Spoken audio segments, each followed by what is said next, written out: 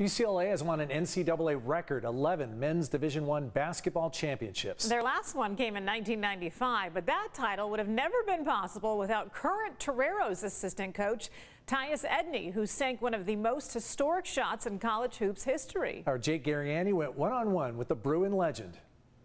One last try for the Bruins of UCLA to get into the Sweet 16. They don't want to lose this one. Edney going the distance.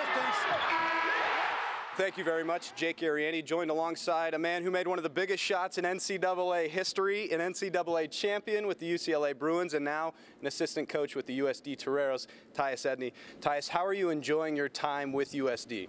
Oh, it's been great. San Diego's an amazing city. It's beautiful. The people have been great, so it's all good. And we're winning. We won a little bit, so that helps too. Yeah, you kind of talked about it there, but it's been a solid start for the Toreros here. What has made this team kind of click early on? I think guys are just willing to buy in, and they see the vision, and they see what we want to do, and understood, like the quicker we mesh and the quicker we learn how to play well together, then we have a chance to win games. When people hear the name Tyus Edney, they think of a certain shot that maybe helped you guys out, also known as the miracle against Missouri. How often, first of all, are you asked about that? And second of all, are you tired of talking about it? Never get tired of talking about it. They don't want to lose this one. Edney going the distance.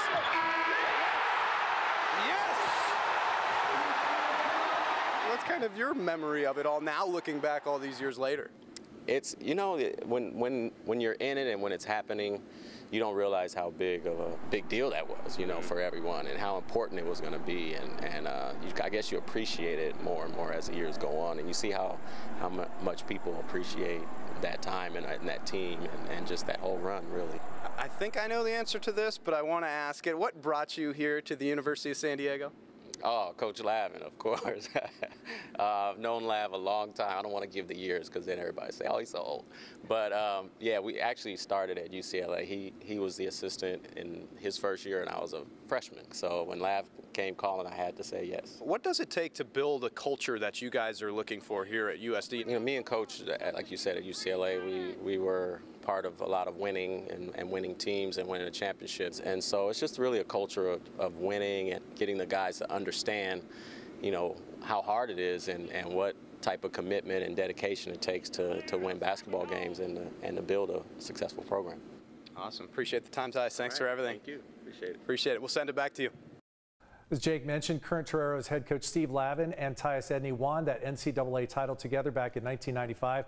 Two of them hope to bring their own success here to the University of San Diego. We'll take it. The Toreros have started this season 3-0 and play tonight against Utah State at the Jenny Craig Pavilion. Tip-off is set for 7 p.m. Go Toreros. Yeah, good luck, guys.